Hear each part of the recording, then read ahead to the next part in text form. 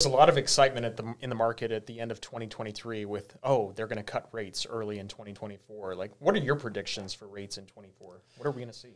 We always have to look at it by 30 to 60-day cycles.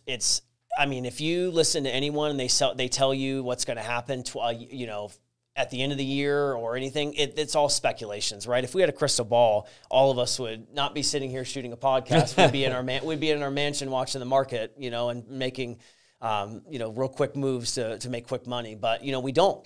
What I will say is it's all going to be based around inflation. I would imagine that they're going to come down into the low sixes, maybe some high fives, depending on your purchase or refinance scenario. But the reality is you can't cut rates that quickly. A lot of people are like, oh, I just can't wait for them to go into the fives and the fours. But the reality is the market cannot support that. We still have inventory issues. And I can't speak across the country, but I can tell you in the Phoenix market, we have massive inventory issues. If you drop a rate by a half a point, you're going to let thousands of home buyers back into the market. And people want to buy. If you talk to people want to buy and get into the market. So you can't drop rates too quickly. My prediction is, yes, we will see I do believe we will see rate drops. We have to. Potentially 2 to 4 cuts is what I would imagine. But if anyone is thinking like they're going to substantially drop, the economy won't support, the market and the economy won't support that. But it will get better this year.